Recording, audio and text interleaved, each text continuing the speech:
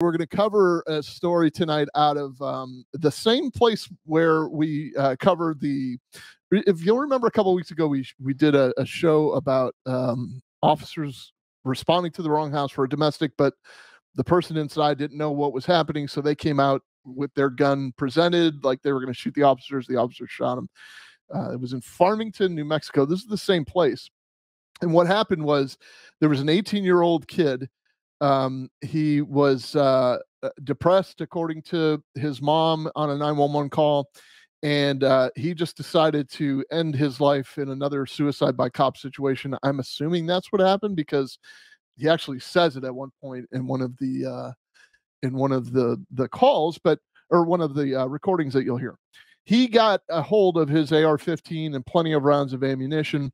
He started firing at will from his residence. He wasn't like a typical school shooter that went into a school. He just did it from his house or his street or whatever. He just walked up and down his street.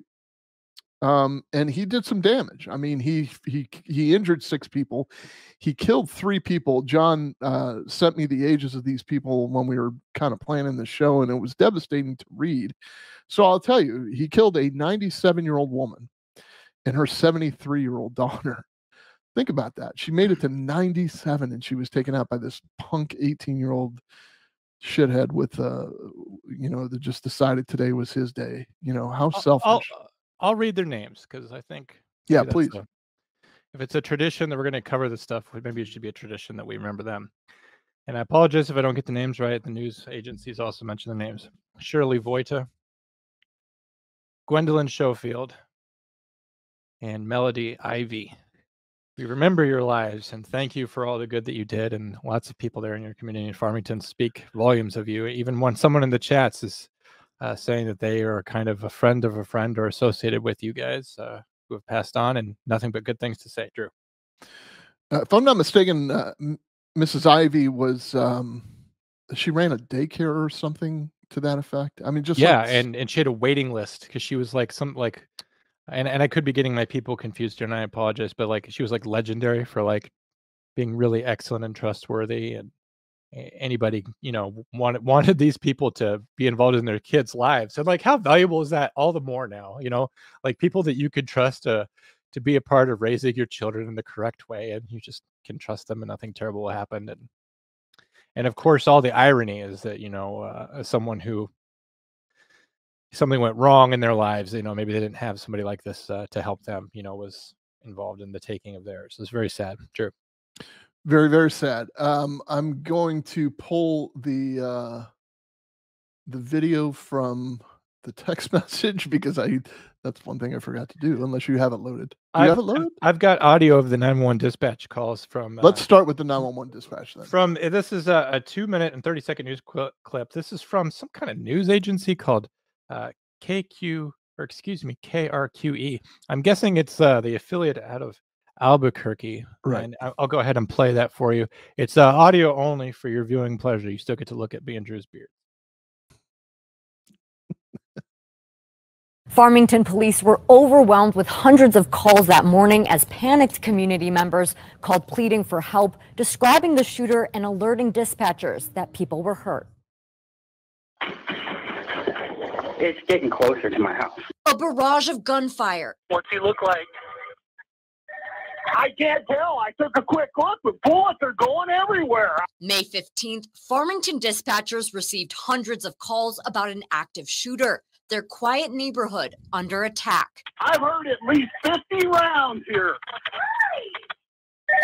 Somebody's going nuts. Callers begging police to hurry while taking cover in homes. There's a guy shooting a gun outside. Okay, hurry. I hear you. Honey, stay down there.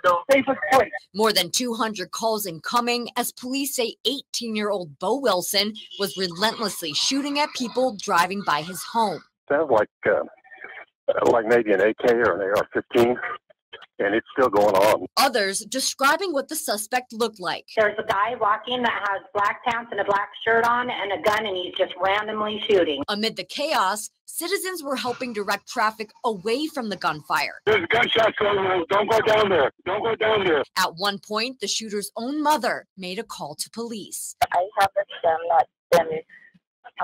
very, very depressed. And I'm driving over there. I'm just wondering if you could give me any information. Non-stop panicked calls, but dispatchers remained calm. I'm going to let you go. We've got lots of calls coming in. During his violent rampage, Wilson killed 3 elderly women, Shirley Voida, Melody Ivy, and Gwendolyn Schofield. The lady's in a car, and it looks like there was a bullet that went to the windshield, and she's bleeding bad. 6 other people were injured, including 2 police officers. One victim drove through the ambush to pick up her grandchild from school. Her vehicle has been shot several times. She has wounds on her hand, and she needs medical attention. Another victim shot in the head was taken to the ER by his daughter. I'm actually at the hospital right now, but I just wanted to let you guys know my dad got shot. I dropped him off at the ER, but he got shot. 8 minutes from that first 911 call, police close in on the gunman, killing him. Here, cuffs right here. Cuff him. All right, so that was from KRQE. You could hear that the dispatchers were overwhelmed. The important thing there was not just that you had a whole bunch of people reporting the same thing, that someone was out there spraying the city with bullets. You could hear, as they were talking, you could hear the phone ringing in the background. And at one point, that one dispatcher says, "Okay, I'm going to let you go. We have lots of calls coming in." Kind of have to do that to let them know, hey, stop talking and I'm going to hang up. Sometimes some agencies have problems with you just cutting it off like that. But as we've discussed here multiple times, anytime where you have a mass casualty incident and you have so many 911s come in, you can't triage it. If you think you've gotten all the information out of one, you just got to try to move on. Drew? Yeah, this is something that we've covered extensively. I mean, I don't know what perspective you're coming from, like if you're a listener right now, but understand, like, that's pure chaos and mayhem. I don't know how many operators they had on duty, and they received a flood of over 100 calls. And there was, I don't know if it was in this news report. I don't remember hearing it, but there was something about one of the operators saying, "Look, I got to let you go. I've got to get other information," and that's unnerving to the caller. Yeah, it's unnerving to the dispatch. Yeah. I mean, it's just like, it's unnerving to everybody, but it's routine. It's like, it's what you have to do. It's I don't know. It's just a scary feeling, I think. Judging from the size of San Juan County, they've got about 121,000. That's from the last census, and they've probably got outlying areas that they cover too. I would guess maybe 4 or 5 dispatchers, what's the multiplier there? You can't handle 200 calls. And we talked about this before with Uvalde. Your 911 system, okay, so we're talking about a piece of like technological infrastructure here. You can't have 200 calls coming into the same place at the same time, just like you can't get 200 phone calls from your friends on your cell phone. So a 911 line is a dedicated phone line. Of course, it might go through the internet. If you're in an older place, it might be an actual phone line. But a phone line will get busy. And so what happens after that point is that it usually, and this will vary by state, but it gets rerouted somewhere else. So you have all these other PSAPs, a public safety access point, kind of in the area. They're going to be getting these calls after 30 seconds. So what you have is people calling 911, it ringing for 30, 35 seconds. And then somebody in some other county in New Mexico or elsewhere is answering this. And they're like, why are we getting a phone call from Farmington, New Mexico? Every time I get a 911 phone call from 100 miles away, I can't, it immediately throws me. And so the process is that they'll talk to that person, gather information. So somebody in public safety is aware of what's going on. They can at least get some kind of detail. If they need to send state reinforcements, usually they'll have state radio there or some other way of accessing some kind of help outside of Farmington to send that way.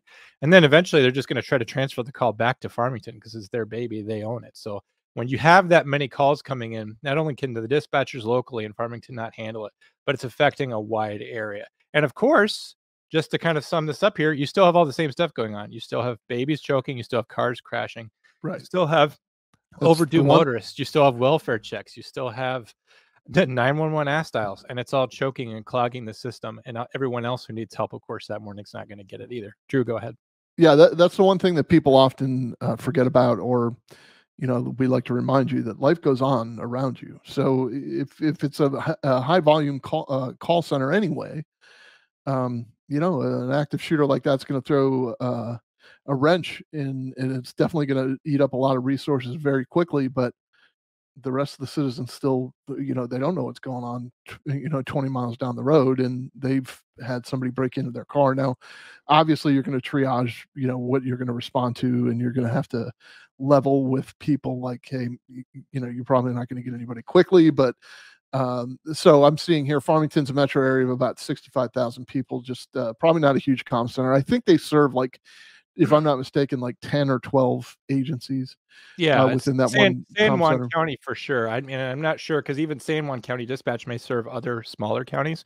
Yeah. Sometimes counties will have like they actually contract that out just because it can be so expensive to run a comm center that it can be cheaper to pay a neighbor to do it. So it's possible. And I would, you know, if someone in San Juan County has a skinny on that, and you know how your dispatch works, I guess, you know, get in touch with me and let me know, because I'd be curious how many people were on duty, particularly during the day shift, because this was like at 11 a.m. You know, let me know how many people were in there handling calls. Well, here's the other thing too, and you mentioned Uvalde a little bit, but so we'll talk about Parkland for a second.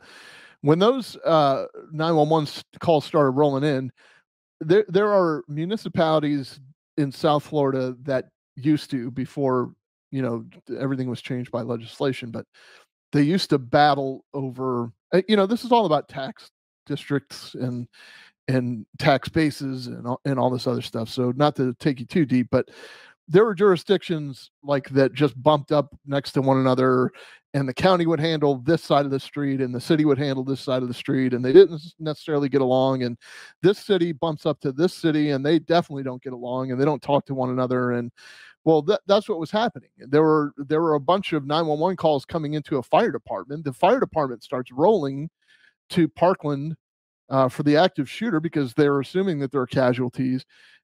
Somehow, mistakenly, one of the officers finds out.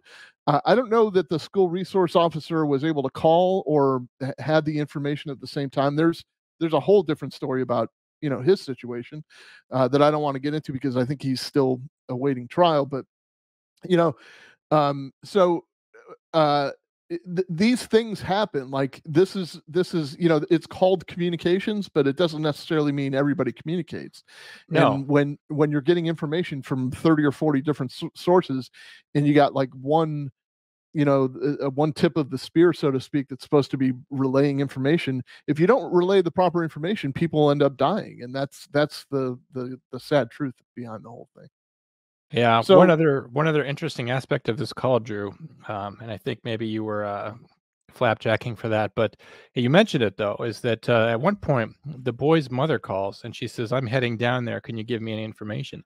Isn't this just eerily similar to the Louisville bank shooting where we had the 911 caller call in and say, you know, my son's down there. He's in an agitated state. He doesn't have access to guns, but I'm going down there. And the 911 dispatcher has to plead with her, do not go down there. You know, number one, we have no idea what a psychological effect you're going to have on him. You might be calming, you might be agitating, but you're also just a potential casualty at this point. Like once bullets are firing in this fashion, and as you'll see in the video, he's just lighting up everything. You know, I don't think anything would have stopped him from indiscriminately killing his mother because of the way that he's firing bullets. He's hitting people by accident in addition to intentionally. Well, that's a good segue into being able to watch it. So let's see what happens here. This was expertly put together by our co-host, John. This is also from Police Activity. This has some graphic content in it. So you're seeing on the screen a Ring Doorbell camera. You'll see some shots in the distance. If you can see there's a yellow house directly across from the carport. You'll see little smoke, you know, things pop here and there. But listen to what he's saying. Kill me, come kill me, he says. So it looks like a very calm scene at the moment. He says, "Fuck y'all."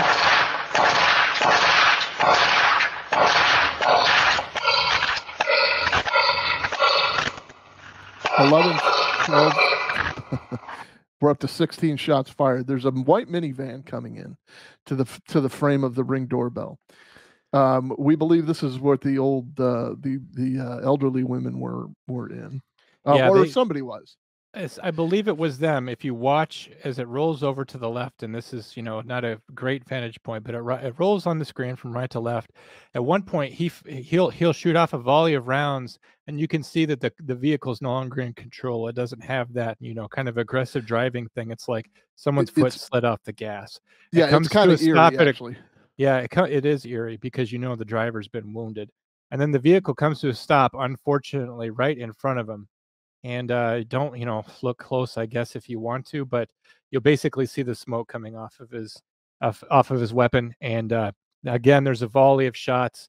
When you watch, just remember, this is not sounds you're hearing. Okay, these are people being violently killed.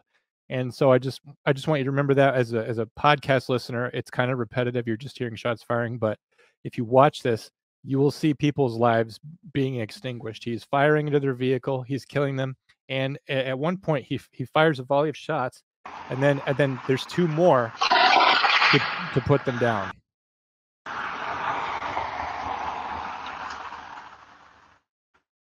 Another vehicle behind is going to turn away. Go ahead, Drew. So it's just kind of a slow, like you'll see a slow roll. Like it's sad. So you know what that is. And we're up to being murdered. We're up to 36 shots, by the way. So now traffic is just coming down the street like normal because they don't know what's going on. And as they're going by,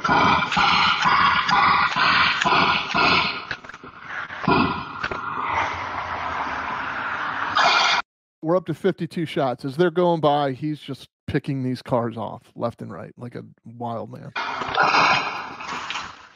So what happens is, the red car, there's a red car in front and it starts getting hit. There's a white car that's a white minivan looking thing that's following kind of closely. It sees what's happening. So the white minivan slams on its brakes and you'll see what happened. He just gets in, goes in reverse and tries to hightail it out there.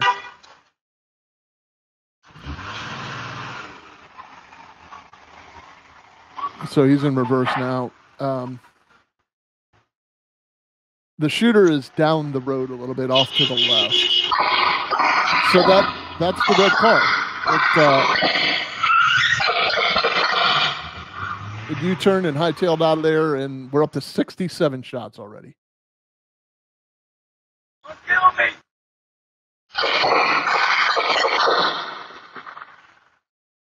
Come kill me, he says.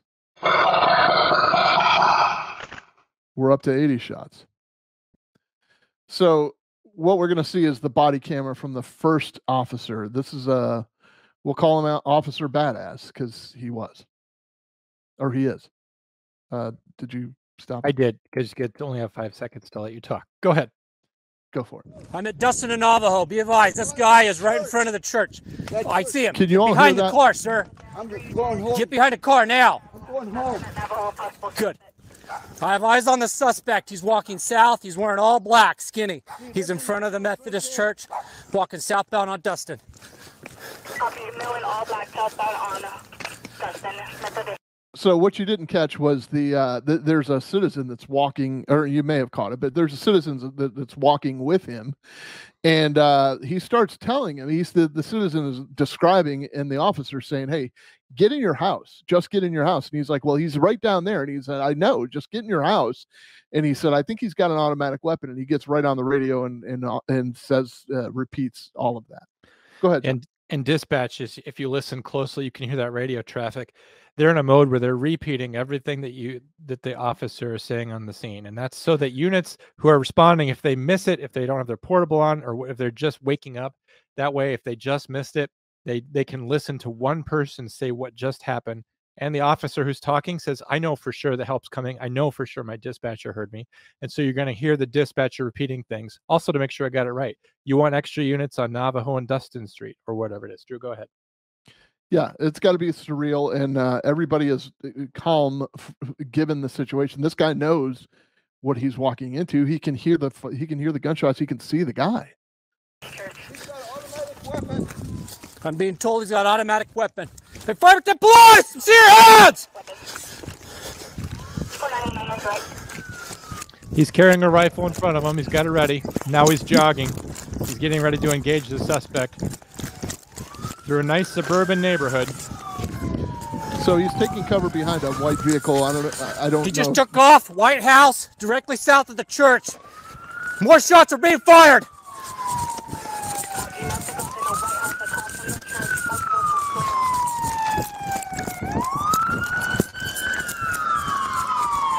Sarge, stop right there. Stop right there. Okay, so what you're seeing, if you're watching us, is a stereoscopic view of both body cams. It is the body camera one of the guy at top, and then it is, I believe, his sergeant at the bottom. Make a contact, team. Give me another unit to Dustin and Apache, Dustin and Navajo. Right here, follow me. Right up here by the White House. White House on the left east side.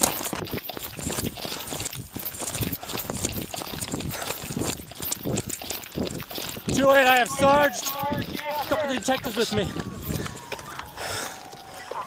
Where'd he go? Get back inside, people!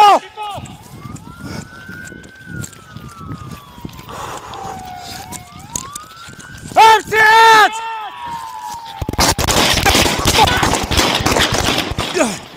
I'm good!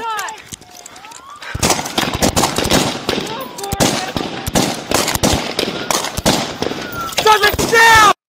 Okay, the bottom picture is the sergeant, and she was hit.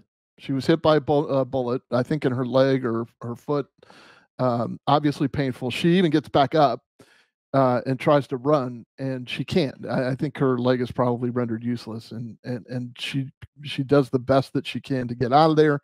And you'll see how quickly they get everything under control, to include the shooter and her injury and everybody else's injuries. Shuckers is down!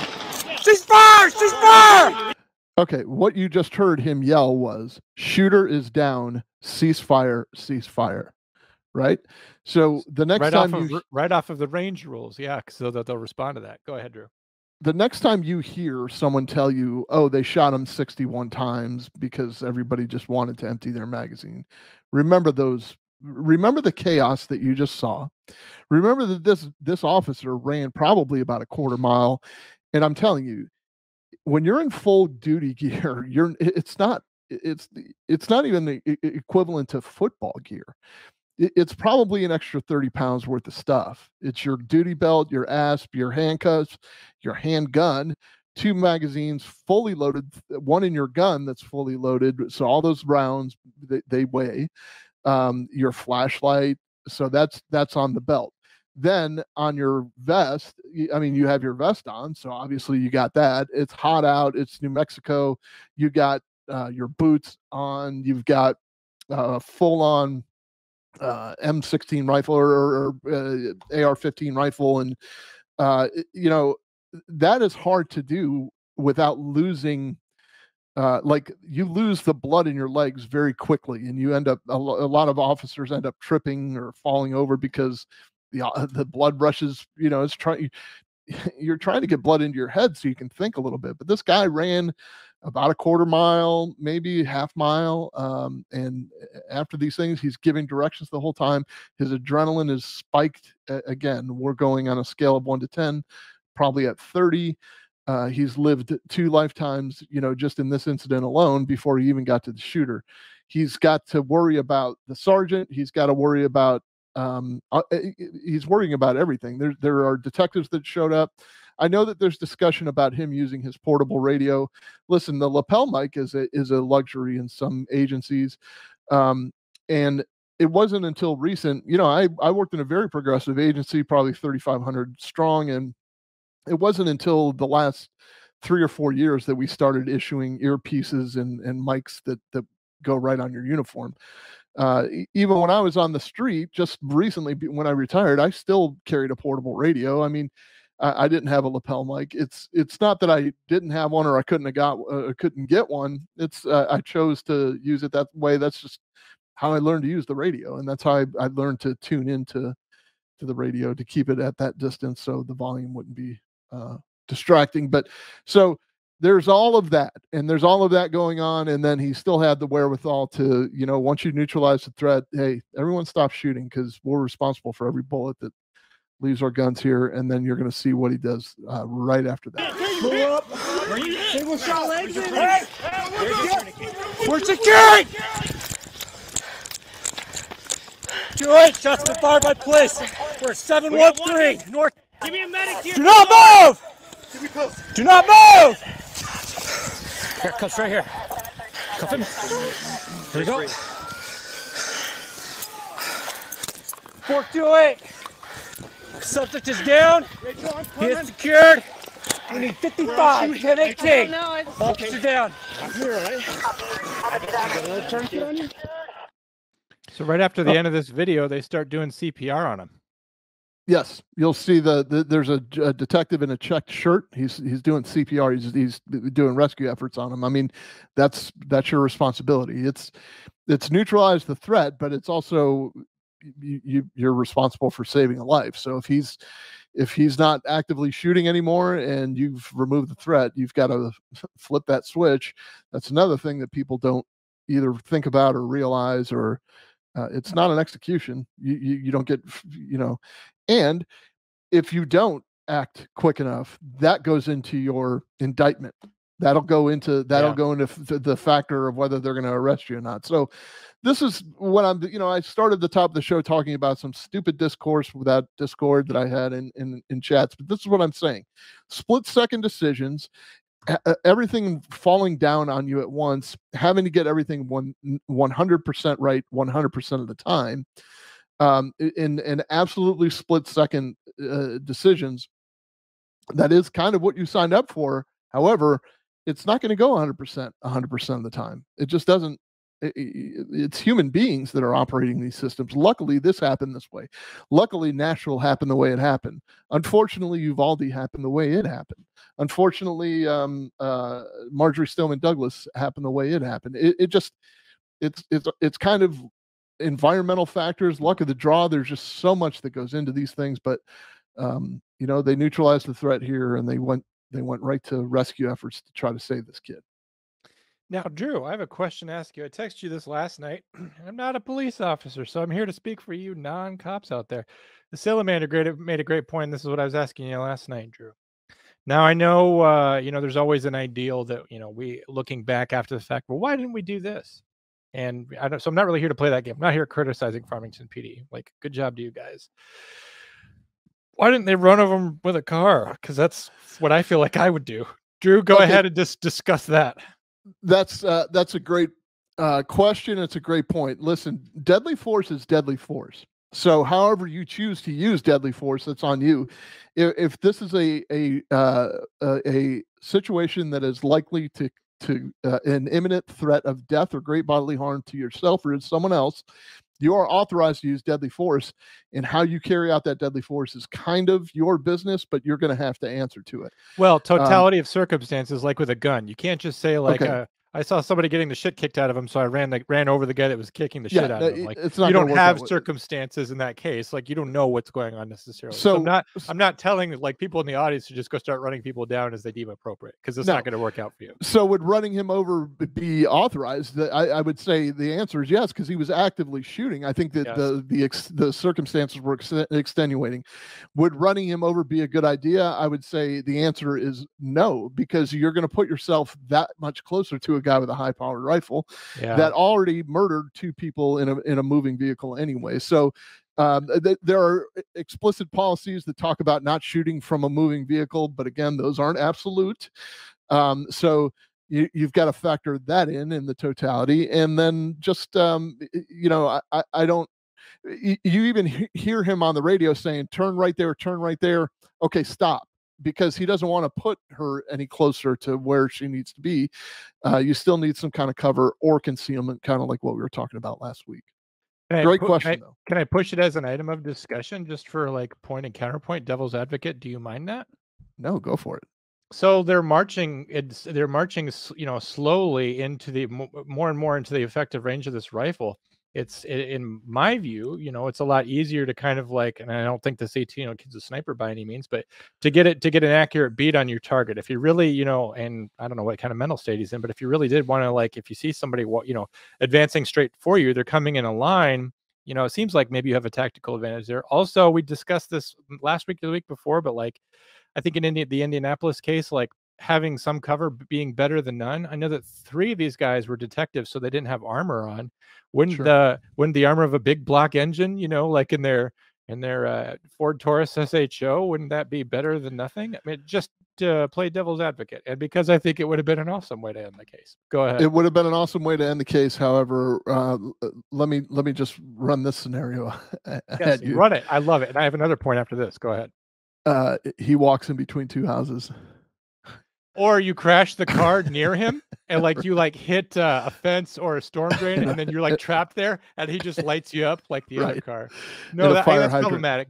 The other thing is that what my sister said, she made a good point. Like, let's suppose you advance on him and you give him verbal commands and he complies. He throws the gun down, puts his hands up, puts his hands behind his head, gets down on his knees, full felony stop. You can arrest the guy. Like if you're barreling at him at 80 miles an hour with a car, there's no verbal commands. And even if he surrenders, you know, it's you would have, so you'd really have some explaining to do. But I mean, like, because we have talked about that before. I mean, even the Uvalde shooter, if the Uvalde shooter was standing there, just like the top shooter in Buffalo, he came out and he laid his gun down at his feet and put his hands up. You don't get to execute the guy just because, you know, he killed the X amount of people, you know, God rest their souls. You don't get, even if it's 18 children and 2 teachers or 19 children and 2 teachers, you don't get to execute him. You want to, well, but he's got to be an active threat in order for you to shoot him. So if he's got his gun at his feet, you're right. Like, that dash cam footage is going to look so bad at your trial when he turns around and gets down on his knees and you swerve the wheel at the last second so you know what's wrong. Thunk, thunk. And you're like, well, yeah, I could see myself at the defendant's table just looking at the jury like this, like, I mean, what do you want? He throws up his hands and shrugs and goes like, he killed 3 old ladies. Okay, I got to wipe them out. You know, we played a little GTA there. You know, I don't know. No, I guess it's not a good idea. I would not exclude it from being. I would not say it's a bad idea. Like, it really depends on the totality, right? Like. No, so we can say all we want. Like you know, Sillymander's making great points here, and she's in you know, in the conversation. If we were just, you know, at the bar having a few beers or whatever of what we would do, then yeah, maybe. But the reality is this: you have to get things 100% right 100% of the time, or one of 2 things will happen. One, you may be shot.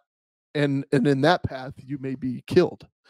Or 2, you may be indicted. Yes, and you may go to prison for the rest of your life. Prison, you know. And we're talking about microseconds to make these decisions. These officers handle it. And you know what, John, I wondered last night, and you know, they did. I know that they released the sergeant's name. They redacted it in some of the news stories, but I know that it's out there. But I wonder if any of these officers were actually involved in the other shooting, because it's the same police department. They can't be that big. I don't know. There's not only that, but there was a school shooting there in 2017.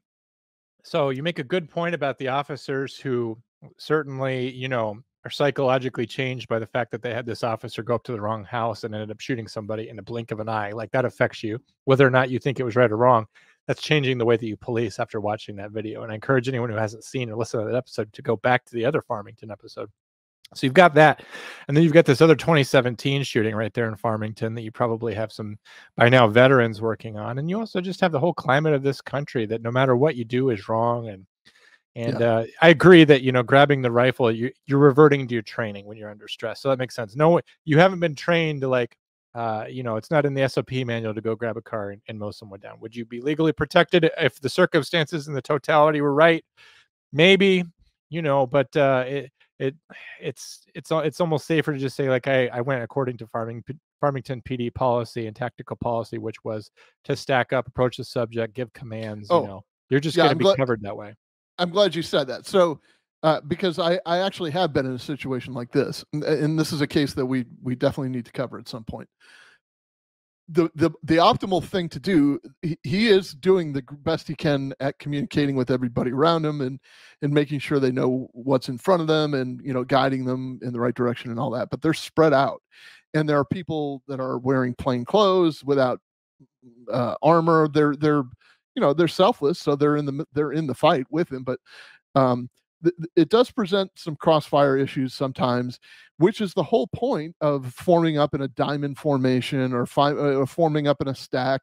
And if you're going to go through a building and systematically search, that's exactly what you do, and that's why you do it. So you're not in crossfire situations, and you do have all 4 compass points covered when you're looking, or 16 actually compass points covered when you're advancing. In this situation, it's just it's a line of people moving at it's like an octopus kind of swimming towards a guy, and it's very dangerous for everybody involved. Right. And situation, for you to accomplish the same thing with a car, you're basically gonna have to Mario Kart the guy, which is also cool. Yeah, right. Well, right. Well, you could have just thrown a banana peel at that point. But that's just, it's another thing to think about. The scenario that I was in, the guy started shooting. We were in an apartment complex. He had already committed sexual battery on a room full of people. This is no joke. He committed a sexual battery in another apartment complex behind us. He had moved to another apartment complex across the street, and he was actively shooting. He was shooting. We couldn't find where he was, and we were just kind of like, this is a scenario where this is an active shooter, so let's form up as an active shooter. But you're in a wide open space, so like, if you're going to go through the corridors of the apartment buildings or the apartment complex, well, then maybe you need to be formed up. Otherwise, you got to kind of spread out, and you got to stay together in a line. And it's a pain in the ass to try to maintain that communication, to try to find that shooter. Incidentally, I don't, spoiler alert, that guy, it's not funny, but that guy went to a house party. That's how he blended in. That's how he hid. He got everybody to move into one room and robbed everybody. He robbed like 40 people. And then as some people were coming up, they confronted him, and they thought it was a joke. And so they started messing with him. So he starts firing at them, and he chased them back to their apartment, firing at them the whole time. That's what we heard. And it's just a very interesting case. So for the rest of the night, we were just kind of looking for this guy in a needle in a haystack. We didn't know if he was in other apartments raping other women, or if he was shooting. Obviously we didn't hear gunshots, but it ended in a very dramatic car chase that I was asleep for because I had gone home. I was on the midnight shift. I can't wait to cover that case. But is that the one that you showed a clip of last week, where it was like LeVar Bates? Yeah. Yeah, it was definitely somebody in your family. I just don't remember the... It's funny you say that, because one time, this is a little clip from Failure to Stop Hard Time. I met a guy in prison, and his name was Bates, and I don't know if his name was LeVar, but we look at each other, and he sees my name on my shirt, and I look at his name on his door. I'm like, he looks at me, and we both kind of smile, and he goes like, "You think my mama knows your mama?" And it was just so funny.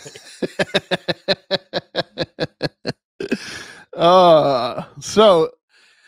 I think this is an interesting case that presents some interesting scenarios, and to include, just remember this, like some lessons learned here. Like, I'm not looking down at my nose at anybody. I've committed every sin that was in this thing, and they didn't do a whole lot wrong, but you did have detectives that had just come off of lunch, and they showed up. They didn't have any armor. That's the reality. Sometimes it's in your trunk, or it's buried somewhere else, and or you've jumped into somebody else's car to go eat, and your armor is in your car, and you're there. You're in the fight. Like, you're still there. You showed up. You just don't have all the equipment that you need, like your rifle and all that other stuff. And they were still in the fight. And the sergeant had a tourniquet. The first thing the officer that was standing over to her said, "Where you hit, and where's your tourniquet?" Boom, she produces a tourniquet, and they start putting it on her. Always be ready for that. Be prepared. Carry that tourniquet now. I know that they're frequently issued in some of the larger departments. If you have to buy your own. If you look, if you're an ambitious officer and your department makes you buy your own, why don't you go to a business and say, "Hey, do you want to sponsor some tourniquets and do a community service project?" And do something nice for them, and maybe they'll sponsor you and buy you a bunch of tourniquets. That's all I got, John. I mean, do you have anything else? No. So you're going to be gone on a cruise next week. Why would you do that? It's like going to a hotel where you're not allowed to leave, and all you can do is eat. and the hotel moves, and you stay in the hotel, and then when you're done, it's gone back to where you started. And like every time you like Google cruises in the news, it's like, you know, man throws up every day on cruise, or like your pirates I've never captured seen cruise. that story. Hold on, I've got 10 more. Pirates capture cruise vessel. Cruise vessel sunk by German U-boats. Cruise vessel lost in Bermuda Triangle. Cruises are terrible, Drew. What there won't be? Bees. There will be bees. Everything's sugary and sticky, and the bees are going to go out to sea with you. I can't wait till you come back covered in welts. That's what's going to happen to you. What a fascinating podcast this is, making people listen to bees, Drew. Okay, that's enough for bee talk, and I am confident that John is going to present a wonderful show for you next week, probably void of any insects whatsoever, let alone bees. Hey, we're not doing that. So until next time, I am Drew Breezy. That's Jonathan, and we don't discuss his last name, but he is at Difficult to Look At Pictures on Instagram. I am at Drew_Breezy, BREASY on Instagram. Please follow us. Thank you for joining us. John, do me the favor. Stick around. Good night, everybody.